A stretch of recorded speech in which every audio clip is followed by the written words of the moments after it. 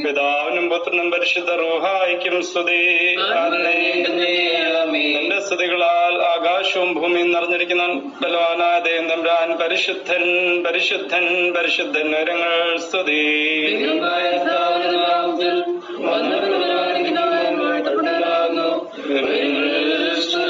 ദൈവമേ നീ പരിശുദ്ധനാകുന്നു, നീ പരിശുദ്ധനാകുന്നു, മരണമില്ലാത്ത നീ പരിശുദ്ധനാകുന്നു.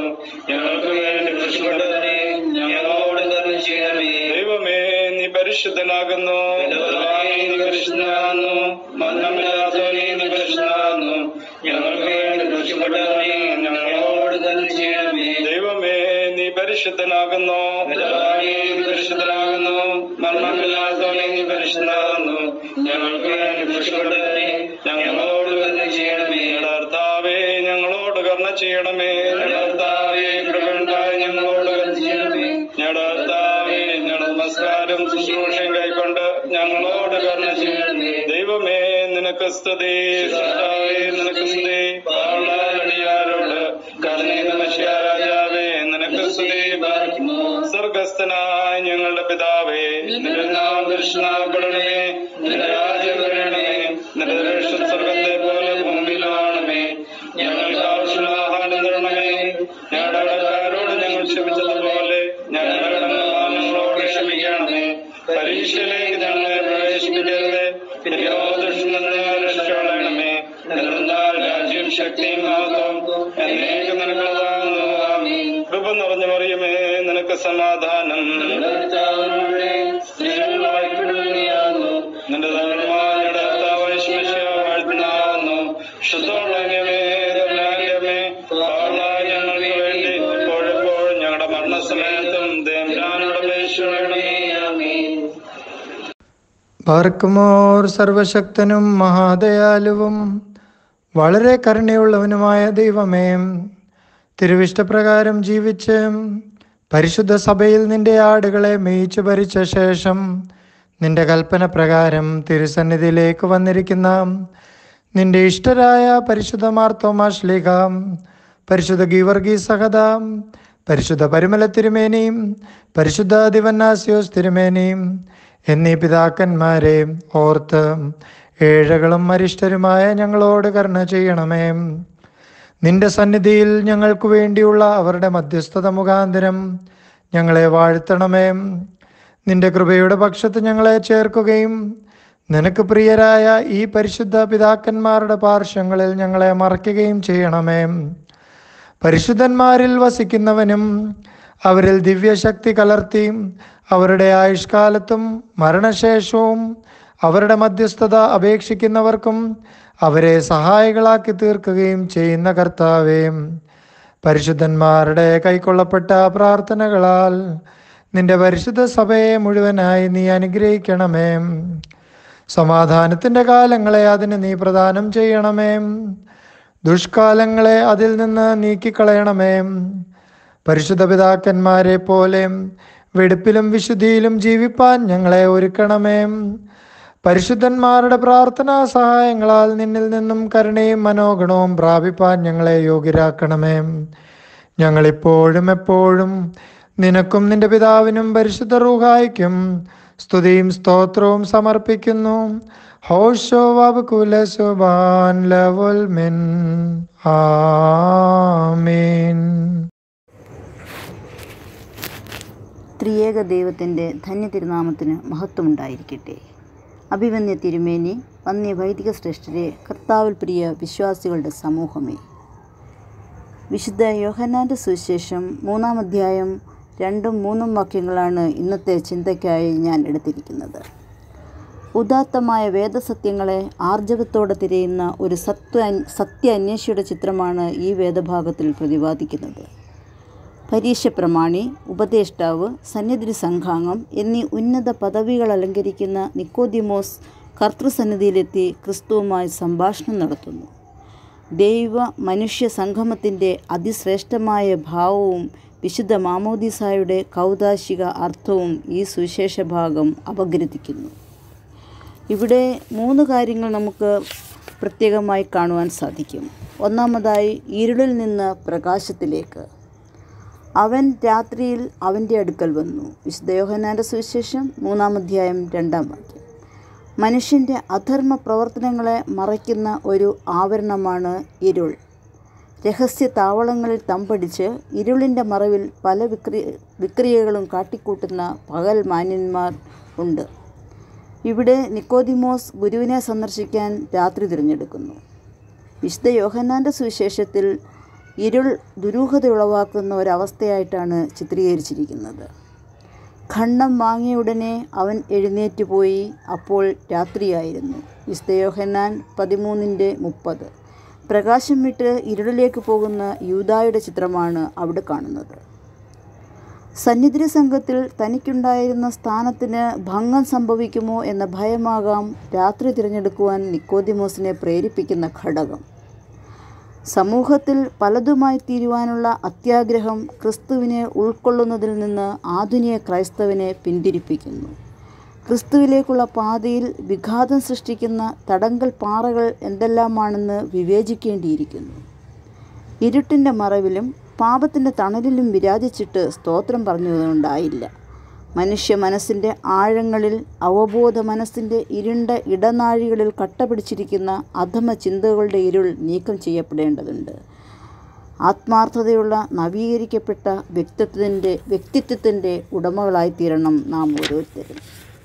രണ്ടാമതായി, ഹൃദയ ആർജവത്തിൻ്റെ ഉൾവിളി. ഗുരു, നീ ദൈവത്തിൻ്റെ അടുക്കൽ നിന്ന് ഉപദേഷ്ടാവായി വന്നിരിക്കുന്നു. വിശുദ്ധ യോഹന്നാൻ 3-ാം അധ്യായം 2-ാം വാക്യം. നിക്കോദിമോസിൻ്റെ പ്രഖ്യാപനത്തിൻ്റെ ആദ്യ ഭാഗമാണ് നാം ഇവിടെ കാണുന്നത്. ക്രിസ്തുവിനെ കുടുക്കുവാൻ പഴുതുകൾ അന്വേഷിച്ച് നടന്നിരുന്ന പരീക്ഷ പ്രമാണികൾ ഒരുവനാണ് ഈ സാക്ഷ്യം നൽകുന്നത് എന്ന് ശ്രദ്ധേയമായ കാര്യമാണ്. കർത്തൃശിഷ്യനായ യൂദയുടെ റബ്ബി വന്ദനം എന്ന നിസ്സംഗമായ വിളിയല്ല ഇത്. തൻ്റെ പാണ്ഡിത്യം തിരുസന്നിധിയിൽ അടിയറ വച്ച് ഇല്ലായ്മ ഏറ്റുപറയുകയാണ് ഈ പ്രമാണി. പാരമ്പര്യങ്ങളിൽ വ്രത അഭിമാനം കൊള്ളുന്നവർ, വിശ്വാസ അനുഷ്ഠാനങ്ങളിൽ അഹംഭാവം പ്രദർശിപ്പിക്കുന്നവർ എളിമയുടെ ഈ സ്ഥായിയായ ഭാവം അവലംബിക്കേണ്ടതുണ്ട്. യേശുവിൻ്റെ ദൈവത്വം അടയാളങ്ങളിൽ തളച്ചിടാൻ നിക്കോദിമോസ് ശ്രമിക്കുമ്പോൾ ക്രിസ്തു അതിന് പ്രോത്സാഹനം നൽകുന്നില്ല. രക്ഷകനെ സദാ അനുഗമിച്ചിരുന്ന ജനാവലിയിൽ ഭൂരിഭാഗവും അടയാളങ്ങൾക്കാണ് പ്രാധാന്യം നൽകിയത്. വികാരജന്യങ്ങളായ വിശ്വാസങ്ങളിലൂടെ രക്ഷകനെ മനസ്സിലാക്കാനുള്ള ശ്രമമാണ് നമ്മുടേതെങ്കിൽ നാം പരാജയപ്പെട്ടു പോകും. ആധ്യാത്മിക മേഖലകളിൽ മനുഷ്യ ദൈവങ്ങളും അടയാളങ്ങളും അരങ്ങ് തകർക്കുമ്പോൾ യഥാർത്ഥ ദൈവിക സത്യങ്ങളും വിശ്വാസവും ചിലരെ സംബന്ധിച്ചിടത്തോളം പഴഞ്ചൻ ശൈലികളായി മാറിക്കൊണ്ടിരിക്കുന്നത് സ്വാഭാവികമാണ്. അവിഹിത മാർഗങ്ങളിലൂടെ കോടികൾ സ്വന്തമാക്കി അതിൻ്റെ ഒരു വിഹിതം കുട്ടിദൈവങ്ങൾക്ക് നൽകി സായുജ്യമടയുന്നവരും കുറവല്ല.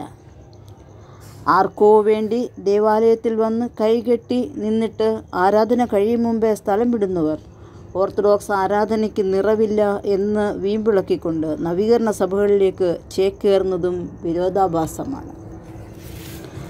പരിശുദ്ധാത്മാവിൻ്റെ പ്രവർത്തനങ്ങൾ തങ്ങളുടെ വരുതിയിലാണ് എന്ന് ധരിക്കുന്ന മറ്റൊരു കൂട്ടരുണ്ട്. ഏത് വിധത്തിലുള്ള ജൽപ്പനങ്ങളും ദൈവിക സന്ദേശം എന്നാക്കി തീർക്കുക, മനസ്സിൽ പൊന്തി വരുന്ന അഭിലാഷങ്ങളെ ദർശനങ്ങളായി വ്യാഖ്യാനിക്കുക തുടങ്ങിയ അടയാളങ്ങളുടെയും അത്ഭുതങ്ങളുടെയുമായ ഒരു വ്യാപക മേഖലകൾ തന്നെ അവർ ഒരുക്കി വെക്കുന്നു. അതിനെയൊക്കെ നാം അവഗണിച്ച് കളയുക. ന്യായപ്രമാണം വളരെ നിഷ്കർഷയോടുകൂടെ പാലിച്ചിരുന്ന ആത്മീയ നേതാവ് തന്നിൽ അപൂർണതയുണ്ട് എന്ന് സമ്മതിച്ച് കർത്തൃസമീപം വരുമ്പോൾ ദൈവാത്മാവിൻ്റെ നിറവ് ലഭിച്ചു എന്ന രീതിയിൽ പലതും കാട്ടിക്കൂട്ടുന്നവർ ദൈവകൃപയെ സംബന്ധിച്ച് അജ്ഞത തുറന്ന് സമ്മതിക്കുവാൻ വൈമുഖ്യം കാട്ടുന്നു. അത് അഹംഭാവം തന്നെയാണ്. ബാഹ്യ അടയാളങ്ങൾ കണ്ട് തൃപ്തിപ്പെട്ട് നൈമിഷിക വിശ്വാസത്തിൻ്റെ വക്താക്കളാകുന്ന അവസ്ഥയിലാണോ നാം ഓരോരുത്തരും എന്ന് നാം ചിന്തിക്കേണ്ടിയിരിക്കുന്നു. അടുത്തത്, ആത്മീയ നവോത്ഥാനത്തിന് നിദാനമായ പുനർജനനം. യേശു അവനോട്, ആമേൻ ആമേൻ, ഞാൻ നിന്നോട് പറയുന്നു, പുതുതായി ജനിച്ചില്ല എങ്കിൽ ദൈവരാജ്യം കാണുവാൻ ആർക്കും കഴിയുകയില്ല. വിശുദ്ധ യോഹന്നാൻ 3-ാം അധ്യായം 3-ാം വാക്യം. യേശുവും നിക്കോദിമോസും തമ്മിലുള്ള സംഭാഷണ ശകലങ്ങളുടെ രണ്ടാം ഘട്ടം ആത്മാവും സത്യവും ജീവനുമായ യേശുവിങ്കിലേക്കുള്ള വീണ്ടും ജനന പ്രക്രിയയുടെ അഥവാ പുതിയ സൃഷ്ടിയുടെ അനുഭവത്തിലേക്ക് വിരൽ ചൂണ്ടുന്നു. ക്രിസ്തീയ മാമോദീസ യേശുവിലുള്ള പുതുജനനമാണ്. മാമോദീസ മുഖാന്തരം നാം ക്രിസ്തുവിനും അവിടുത്തെ ശരീരമായ സഭയ്ക്കും വേണ്ടി വേർതിരിക്കപ്പെട്ടിരിക്കുന്നു. അവൻ നമ്മെ മുദ്രയിട്ട് ആത്മാവെന്ന അച്ചാരം നമ്മുടെ ഹൃദയങ്ങളിൽ തന്നിരിക്കുന്നു. 2 കൊരിന്ത്യർ 1:22. മാമോദീസയിലൂടെ പുതുസൃഷ്ടിയായി തീർന്ന വ്യക്തി ഈ വിശുദ്ധ ജീവിതത്തിൽ നിരന്തരം വളരേണ്ടിയിരിക്കുന്നു. ആത്മാവിൻ്റെ ഇഷ്ടത്തിന് വിധേയപ്പെട്ട ജീവിതത്തിൽ ജഡാഭിലാഷം കുഴിച്ചു മൂടപ്പെടണം. ജഡാഭിലാഷം ആത്മാവിനും ആത്മാഭിലാഷം ജഡത്തിനും വിരോധമായിരിക്കുന്നു. ഗലാത്യർ 5:17. ഈ ലോകത്തിലേക്ക് ജഡപ്രകാരം ജനിച്ചു വീഴുന്ന മനുഷ്യൻ ജഡത്തിൻ്റെ അഭിലാഷങ്ങൾക്ക് വശംവദനായി ജീവിക്കുവാനുള്ള പ്രേരണ സ്വാഭാവികമാണ്. യേശു നൽകുന്ന ഉപദേശങ്ങൾക്കനുസൃതമായി ജീവിക്കുമ്പോൾ ആത്മീയ മനുഷ്യനാകും. ക്രിസ്തുവിനോടുകൂടെ ചേരുവാൻ സ്നാനമേറ്റിരിക്കുന്ന നിങ്ങളെല്ലാവരും ക്രിസ്തുവിനെ ധരിച്ചിരിക്കുന്നു. ഗലാത്യർ 3:27. വിശുദ്ധീകരിക്കപ്പെട്ട നിർമ്മല ജലത്താലും വിശുദ്ധ മൂറോൻ തൈലത്താലും അഭിഷേകം പ്രാപിച്ചവരായ നാം ദൈവാനുരൂപമായ ജീവിതത്തിലൂടെ ആത്മീയ തലത്തിലേക്ക് ഉയരുന്നു.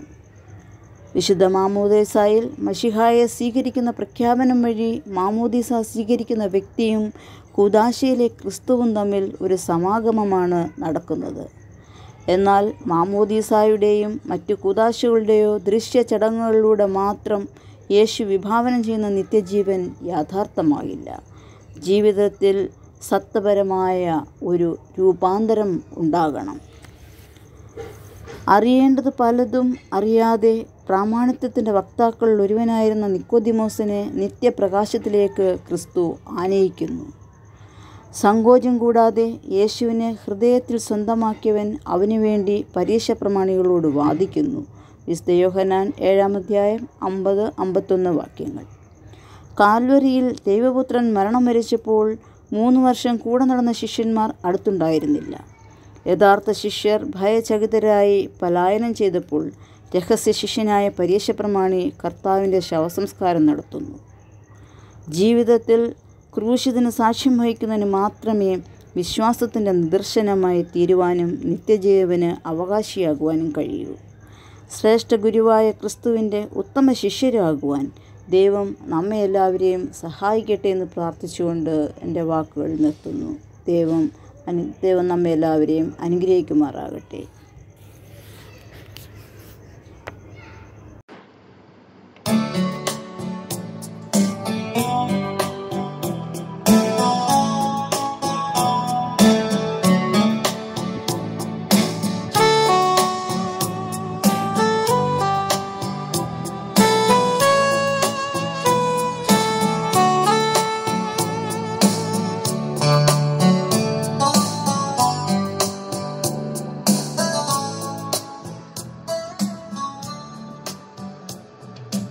എന്റെ ദൈവമായ കർത്താവേ, തിരുനാമം വാഴ്ത്തിടും. എന്റെ ദൈവമായ കർത്താവേ, തിരുനാമം വാഴ്ത്തിടും.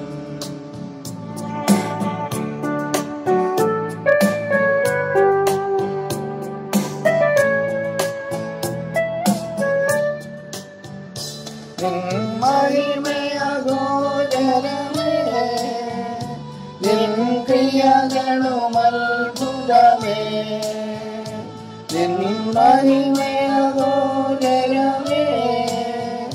നിൻ ക്രിയകളുമത്ഭുതമേ, നിൻ കൃപകളെ ധ്യാനിച്ചിടോ, നിൻ മഹിമയെ വർണ്ണിച്ചിടോ, നിന്റെ നീതിയെ ഘോഷിച്ചിടും, നിന്റെ നന്മയെ ഓർമ്മിച്ചിടും, നിന്റെ നീതിയെ ഘോഷിച്ചിടും, നിന്റെ നന്മയെ ഓർമ്മിച്ചിടും. എന്റെ ദൈവമായ കർത്താവേ, തിരുനാമം വാഴ്ത്തിടും. എന്റെ ദൈവമായ കർത്താവേ, തിരുനാമം വാഴ്ത്തിടും.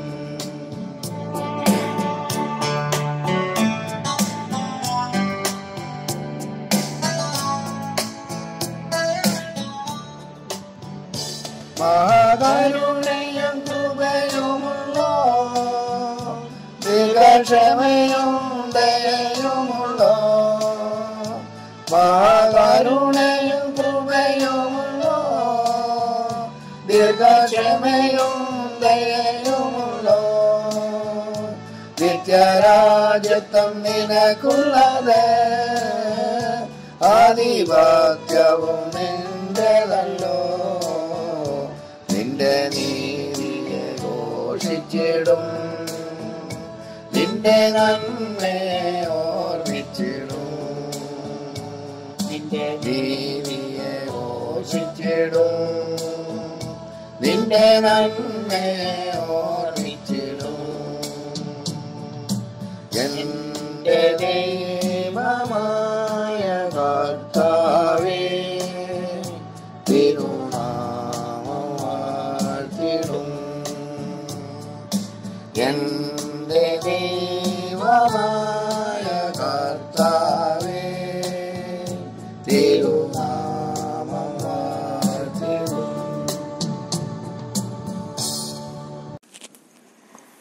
ത്രിയേക ദൈവത്തിന് മഹത്വം. അഭിവന്ദ്യ തിരുമേനി, വന്ധ്യരായ വൈദിക ശ്രേഷ്ഠരെ, കർത്താവിൽ പ്രിയ സഹോദരങ്ങളെ, ആത്മീയ ആയോധനമാകുന്ന വലിയ നോയമ്പിലേക്ക് പ്രവേശിക്കുന്നതിനുള്ള ഒരുക്കമെന്നോണം 2 ഞായറാഴ്ചകളിലായി വാങ്ങിപ്പോയ സകല പുരോഹിതരെയും വിശ്വാസികളെയും സഭ ഓർമ്മിക്കുന്നതിനുള്ള അവസരമായിട്ടെന്നോണം വിശുദ്ധ മത്തായിയുടെ സുവിശേഷം 24-ാം അധ്യായം 42 മുതൽ 51 വരെയുള്ള വാക്യങ്ങളാണ് ഇന്ന് നമ്മുടെ ചിന്തയ്ക്കായി പരിശുദ്ധാത്മാവ് ഓർമ്മപ്പെടുത്തുന്നത്. പ്രധാനമായി 2 ചിന്തകളാണ് ഈ ഭാഗത്ത് നമ്മുടെ ശ്രദ്ധ വയ്ക്കുന്നത്. ഒരു തീർത്ഥാടനമാകുന്ന നോമ്പിലേക്ക് പ്രവേശിക്കും മുൻപ് ആത്മീകവും ശാരീരികവുമായി നമ്മെ വളർത്തിക്കൊണ്ടുവന്ന് കടന്നുപോയ ആത്മീയ ഗുരുക്കളെയും പുരോഹിതന്മാരെയും സ്മരിക്കുകയും അനുഗ്രഹം പ്രാപിക്കുകയും ചെയ്യുക. രണ്ടാമതായി, നോമ്പ് അനുതാപത്തിന്റെ അനുഷ്ഠാനമാകയാൽ അതിലൂടെ വാങ്ങിപ്പോയവരുടെ സ്മരണ ആഘോഷിക്കുകയും അനുഷ്ഠിക്കുകയും ചെയ്യുക.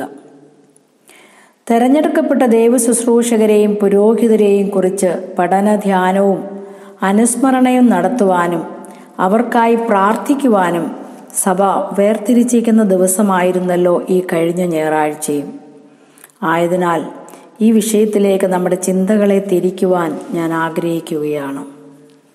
24-ാം അധ്യായത്തിന്റെ ആദ്യ ഭാഗത്ത്, അതായത് 41 മുതൽ 44 വരെയുള്ള വാക്യങ്ങളിലൂടെ കർത്താവിൻ്റെ 2ാമത്തെ വരവും നമ്മുടെ ശാരീരിക മരണവും സുനിശ്ചിതമാണെങ്കിലും സമയം നിശ്ചിതമല്ല എന്നും, ആയതിനാൽ നാം ജാഗ്രതയോടെ ജീവിതക്രമങ്ങൾ അനുഷ്ഠിച്ചുകൊണ്ട് ഒരുങ്ങിയിരിക്കാനാണ് നമ്മെ ഓർമ്മിപ്പിക്കുന്നത്.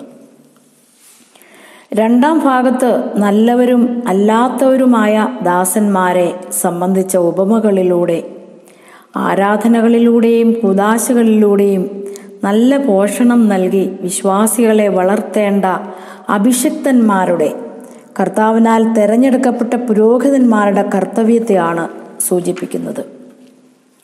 വിശ്വസ്തയോടെ അവരുടെ കർത്തവ്യം അനുസരിക്കുന്നവരുടെ സ്വർഗഭാഗ്യവും, മറിച്ചാണെങ്കിൽ അവർക്ക് ലഭിക്കാൻ പോകുന്ന നരകാവസ്ഥയും വ്യക്തമാക്കുന്നുണ്ട് ഇവിടെ. ഒരു പുരോഹിതന്റെ ദൈവവിളിയും നിയോഗവും നാം ഉദ്ദേശിക്കുന്നത് പോലെ സ്വയം ഏറ്റെടുക്കുന്നതോ എങ്ങനെയോ ലഭിക്കുന്നതോ അല്ല.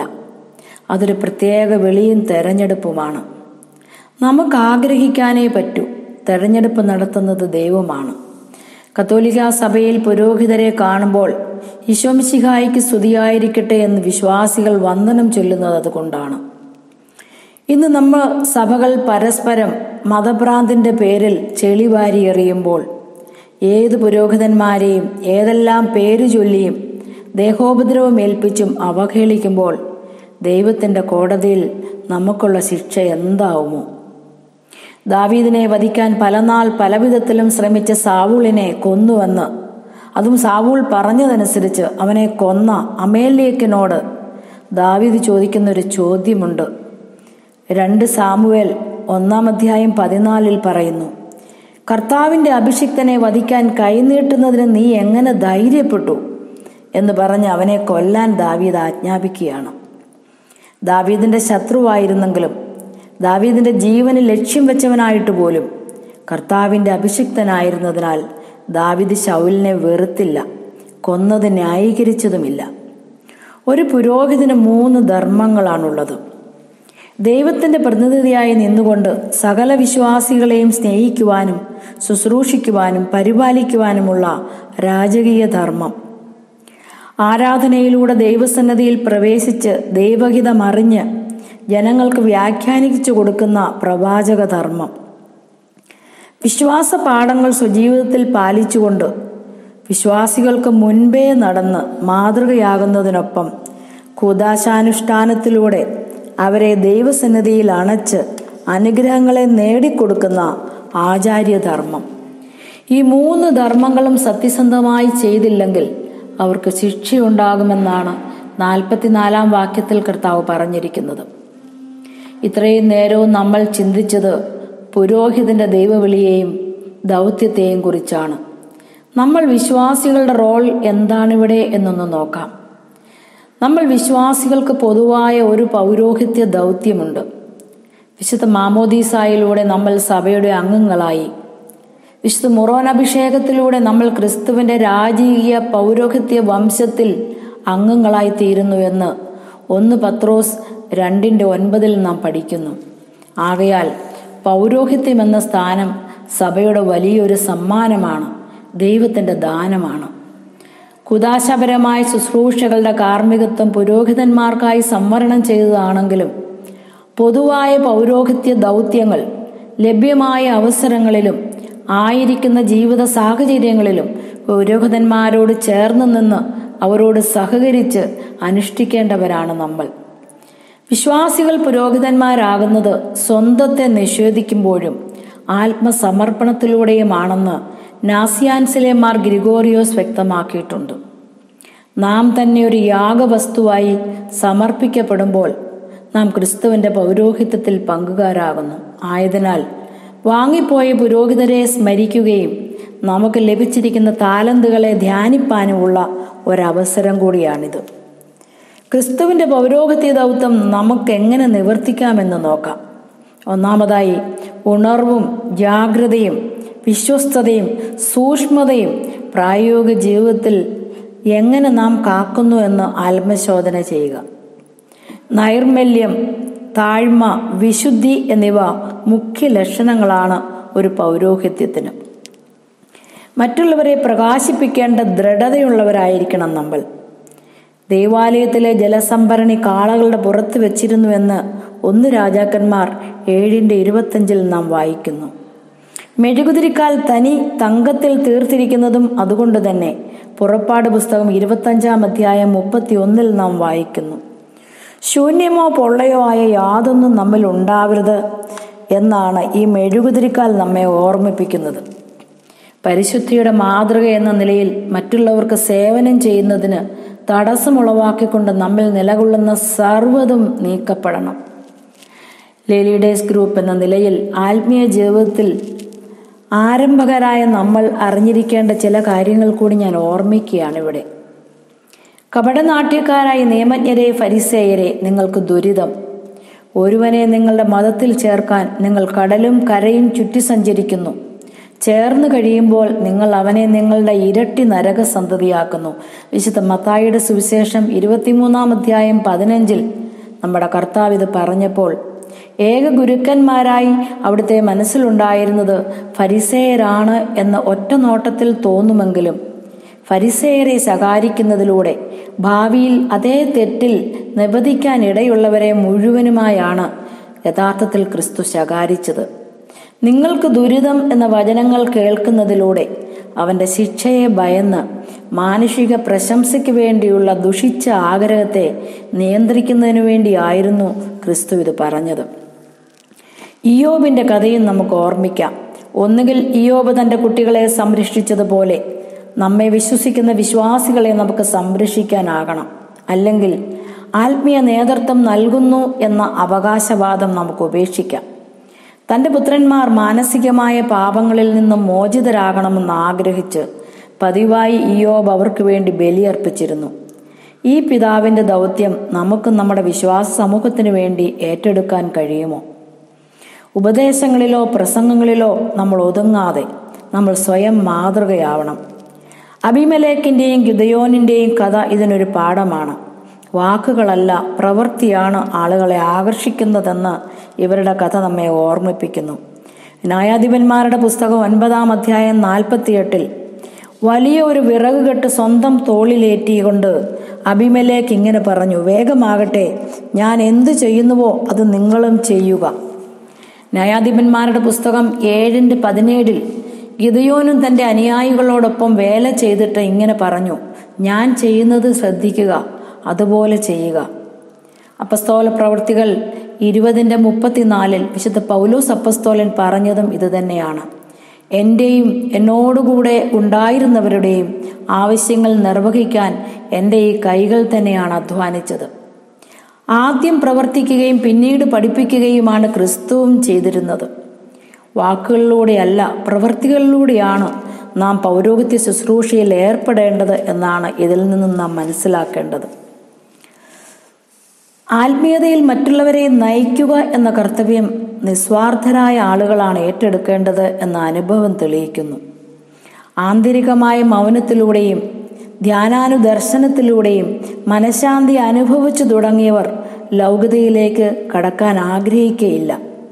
ന്യായാധിപന്മാരുടെ പുസ്തകം 9-ാം അധ്യായം 8 മുതൽ 15 വരെയുള്ള വാക്യങ്ങളിൽ യോത്താം ഷേക്കെമിലെ ആളുകളോട് പറഞ്ഞ ഒരു ഉപമയുണ്ട്. ഒരിക്കൽ വൃക്ഷങ്ങൾ തങ്ങൾക്കൊരു രാജാവിനെ അഭിഷേകം ചെയ്യാൻ തീരുമാനിച്ചു. നീ വന്ന് ഞങ്ങളുടെ മേൽ വാഴുക എന്ന് അവർ മുന്തിരിയോട് പറഞ്ഞു. ദൈവത്തെയും മനുഷ്യരെയും സന്തോഷിപ്പിക്കുന്ന എൻ്റെ വീഞ്ഞുപേക്ഷിച്ച് വൃക്ഷങ്ങളുടെ മേൽ വാഴുവാൻ ഞാൻ വരില്ല എന്ന് മുന്തിരി പറഞ്ഞു. അതുപോലെ അത്തിമരം തൻ്റെ മാധുര്യമേറിയ ഫലം മൂലവും ഒലിവ് മരം തൻ്റെ തൈലമുണ്ടാക്കുന്ന സദ്ഫലവും കളഞ്ഞിട്ടും വരാൻ തയ്യാറായില്ല. അവസാനം യാതൊരു സദ്ഗുണങ്ങളും ഇല്ലാത്ത മുൾച്ചെടി ആ സ്ഥാനത്ത് വരാൻ സമ്മതിച്ചു. ഈ രാജാവിനെ അന്വേഷിച്ച് നടന്ന വൃക്ഷങ്ങൾ കാട്ടുമരങ്ങളായിരുന്നു. അധികാരവും പ്രശസ്തിയും കരസ്ഥമാക്കുന്നതിനേക്കാൾ നല്ല ഫലങ്ങൾ പുറപ്പെടുവിക്കാൻ ഇഷ്ടപ്പെട്ടിരുന്ന മുന്തിരിയും അത്തിയും ഒലിവും കാട്ടുമരങ്ങളെ ഭരിക്കുവാനുള്ള അപേക്ഷ നിരസിച്ചു. ഇതുപോലെ സ്വന്തമായ നന്മയും കഴിവുമുള്ളവർ പലപ്പോഴും അധികാരസ്ഥാനത്ത് വരാൻ ആഗ്രഹിക്കില്ല. ഇന്ന് നമ്മുടെ പൗരോഹിത്യ ദൗത്യത്തിന് മങ്ങലേറ്റിട്ടുണ്ടെങ്കിൽ അത് ലൗകികമായ നിറക്കൂട്ടുകൾ അതിനോട് ചേർക്കപ്പെട്ടിട്ടുള്ളതിനാലാണ്.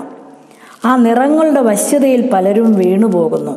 ആയതിനാൽ യഥാർത്ഥ ദൈവവിളിക്കായി നമുക്ക് പ്രാർത്ഥിക്കാനും അങ്ങനെയുള്ള മക്കളെ ദൈവവിളിക്കായി സമർപ്പിക്കാനും കടന്നുപോയ നല്ല പുരോഹിതന്മാരെ ആദരവോടെ സ്മരിക്കാനും അവർക്കായി അവരുടെ വലിയ ത്യാഗങ്ങൾക്കും മാതൃകകൾക്കുമായി പ്രാർത്ഥിക്കാനും ദൈവം തന്ന ഈ അവസരത്തിനായി ദൈവത്തെ മഹത്വപ്പെടുത്തിക്കൊണ്ട് എൻ്റെ വാക്കുകൾ അവസാനിപ്പിക്കുന്നു. ദൈവത്തിന് മഹത്വം.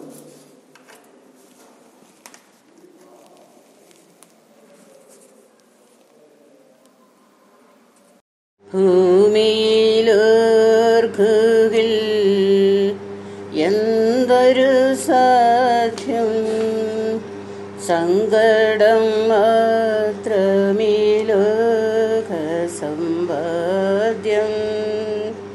സങ്കടം മാത്രമീ ലോകസമ്പാദ്യം. യേശുമതി മനമേ ദീനവും, യേശുമതി മനമേ. കാൽവറിയിൽ കൂടെ അടിയങ്ങളെ അളവില്ലാതെ സ്നേഹിക്കുന്ന വാഴ്ത്തപ്പെട്ട സ്വർഗീയ പിതാവാം ദൈവമേ, ഈ പരിശുദ്ധമായി അനുഗ്രഹിക്കപ്പെട്ട സന്ധ്യാവേളയ്ക്കായി സ്തുതിക്കുന്നു, സ്തോത്രം ചെയ്യുന്നു. ഒരു പകൽക്കാലം കൂടെ തിരിയൊരാതവണ്ണം കടന്നു പോയിരിക്കുന്നു കർത്താവേ. ജീവനുള്ള ദേഹികളായ അടിയങ്ങളെ ഇന്നുവരെയും ഭൂമിയുടെ വരപ്പിൽ ശേഷിപ്പിച്ചിരിക്കുന്നു ഓർത്ത് തമ്പുരാനെ ഞങ്ങളെ സ്തുതിക്കുന്നു, സ്തോത്രം ചെയ്യുന്നു. കാലം അതിൻ്റെ അവസാന ഘട്ടത്തിലേക്ക് ഓടിക്കൊണ്ടിരിക്കുമ്പോൾ, മാനവജാതി സമാധാനവും സ്വസ്ഥതയുമില്ലാതെ ഒഴിയുമ്പോൾ, ലോകമാകെ ബാധകളാൽ ക്ലേശിക്കുമ്പോൾ, മൺപടികളായ ഇടയങ്ങളെ എത്രത്തോളം ക്ഷേമത്തോട് സുഖത്തോട് സമാധാനത്തോടെ സൂക്ഷിച്ചിരിക്കുന്നു ഓർത്ത് സ്തുതിക്കുന്നു. യഹോവ നല്ലവനാണെന്ന് രുചിക്കുവാൻ തക്കവണ്ണം അടിയങ്ങളെയും പ്രിയപ്പെട്ടവരെയും എന്നുമെന്നും ഒരുക്കി സഹായിക്കണമേ എന്ന് പ്രാർത്ഥിക്കുന്നു. നിന്നെ ഭയപ്പെട്ട് നിന്റെ വഴികളിൽ നടക്കുവാൻ തക്കവണ്ണം ഞങ്ങളെ കൃപയോടെ സഹായിക്കണമേ എന്ന് പ്രാർത്ഥിക്കുന്നു. തന്നിട്ടുള്ള എല്ലാ നന്മകളെയും ദാനങ്ങളെയും തിരുസന്നിധിയിൽ സമർപ്പിക്കുന്നു. ഭൂമിയുടെ വരപ്പിൽ അടിയങ്ങളെ നിർത്തിയിരിക്കുന്നു എന്നുള്ള ബോധത്തോടെ, യഹോവ തന്നതാണെന്നുള്ള ബോധത്തോടെ ജീവിക്കുവാൻ ഭയത്തോടും വിറയലോടും കൂടെ അവിടുത്തെ സന്നിധിയിൽ അടുത്തു നിന്ന് സ്തുതിയും സ്തോത്രവും മഹത്വവും കരയേറ്റുവാൻ ഞങ്ങളെ പ്രിയപ്പെട്ടവരെ ഒരുക്കി സഹായിക്കണമേ എന്ന് പ്രാർത്ഥിക്കുന്നു. ഇന്ന് തലമുണക്കിയിരിക്കുന്ന എല്ലാ പ്രിയപ്പെട്ടവരെയും തിരുസന്നിധിയിൽ സമ്പൂർണ്ണമായി ദേഹം ദേഹി ആത്മാവുമായിട്ട് സമർപ്പിക്കുകയാണ്. യഹോവയുടെ വചനം കാലുകൾക്ക് വിളക്കും പ്രകാശവുമാണെന്ന് ഞങ്ങളെ പഠിപ്പിച്ചിരിക്കുന്ന ഞങ്ങളെ വാഴ്ത്തപ്പെട്ട കർത്താവേ, നിന്റെ വചനത്തെ ശ്രവിക്കുവാൻ അതിന് പ്രകാരം ഞങ്ങളുടെ ജീവിതങ്ങളെ നന്നാക്കുവാൻ ഞങ്ങളെ നീ സഹായിക്കണമേ എന്ന് പ്രാർത്ഥിക്കുന്നു.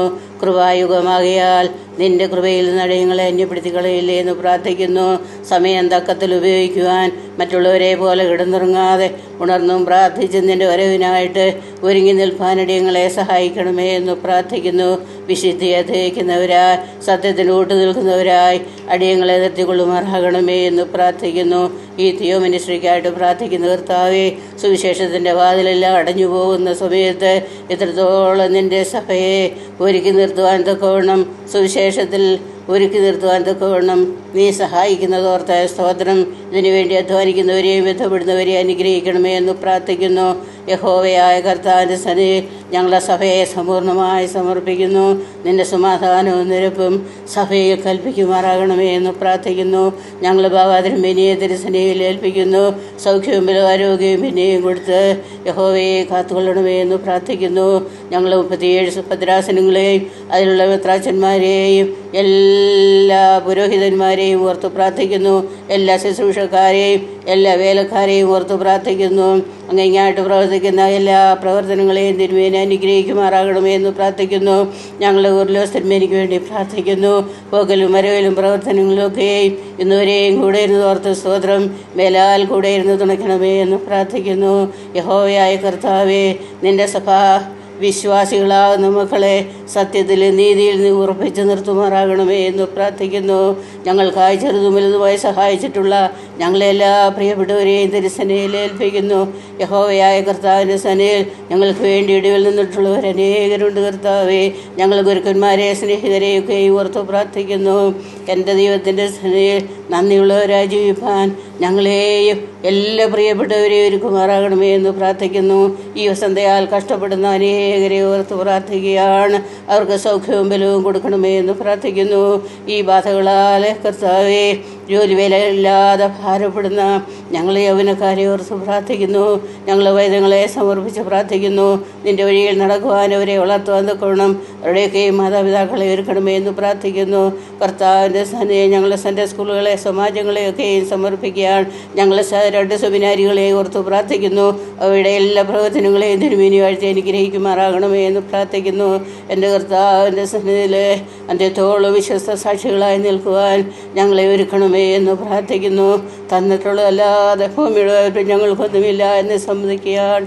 നിനക്ക് വേണ്ടി ഇന്നുവരെയും ജീവിച്ചു പോയിട്ടില്ല എന്ന് സമ്മതിച്ചുകൊണ്ട് സമ്പൂർണ്ണമായി പിന്നെ അവിടുത്തെ സന്നിധാനത്തിലേക്ക് അടുത്ത് വരികയാണ്. ഞങ്ങളെ അനുഗ്രഹിക്കണമേ കർത്താവേ. ഇതിനു വേണ്ടി പ്രവർത്തിച്ചിട്ടുള്ളവരെ, ഇതിൽ പങ്കെടുത്തിട്ടുള്ളവരെ, ഇത് കേട്ടിട്ടുള്ള എല്ലാവരെയും അനുഗ്രഹിക്കുമാറാകണമേ എന്ന് പ്രാർത്ഥിക്കുന്നു. അവിടുന്ന് പ്രാർത്ഥന കേൾക്കുന്ന ദൈവമായിരിക്കാൽ സ്തോത്രം. പിതാവിൻ്റെയും പുത്രൻ്റെയും പരിശുദ്ധാത്മാവിൻ്റെയും നാമത്തിൽ സമർപ്പിക്കുന്നു. പിതാവേ, കേൾക്കണമേ. ആമേൻ. പിതാവാം ദൈവത്തിൻ്റെ സ്നേഹവും ഏകജാതനായ പുത്രൻ്റെ കൃപയും പരിശുദ്ധ റൂഹായുടെ സംബന്ധവും സഹവാസവും നിങ്ങളേവരുടെ മേലും സഭയുടെ മേലും സമൂഹത്തിൻ്റെ മേലും ദൈവസൃഷ്ടി മുഴുവനായും, പ്രത്യേകിച്ചും കൊറോണയുടെ ഭീകരമായിട്ടുള്ള പ്രയാസങ്ങൾ കൂടി കടന്നു പോകുന്ന എവരുടെ മേലും അവരെ സഹായിക്കുകയും തുണയ്ക്കുകയും ചെയ്യുന്ന എവരുടെ മേലും ദൈവസന്നിധിയിലേക്ക് വിളിച്ചേർക്കപ്പെട്ട് വാങ്ങിപ്പോടെ ആത്മാക്കളുടെ മേലും ഇപ്പോഴും എല്ലായ്പ്പോഴും എന്നേക്കും ഉണ്ടായിരിക്കുമാറാകട്ടെ.